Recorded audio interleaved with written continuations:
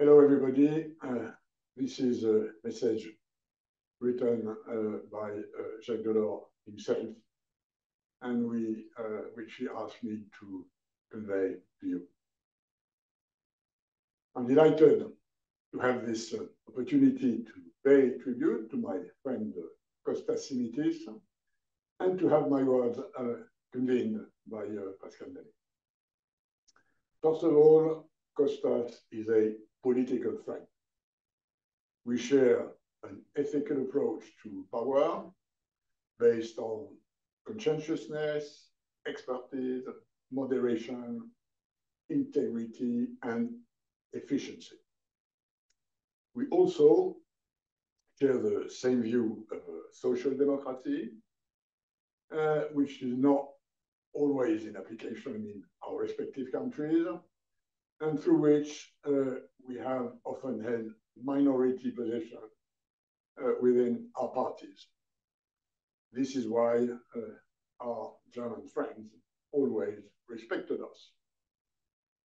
Kostas has also championed an approach to the economy based on diligence, with no bells and whistles, believing in the concept of individual and collective rights and responsibilities. As president of the European Commission, I was in charge of monetary affairs. I negotiated with him as Minister for the Economy to agree on balance of payments adjustments and European assistance provided to support them. And we did it with what I remember was, and I think is now, a lot of mutual respect.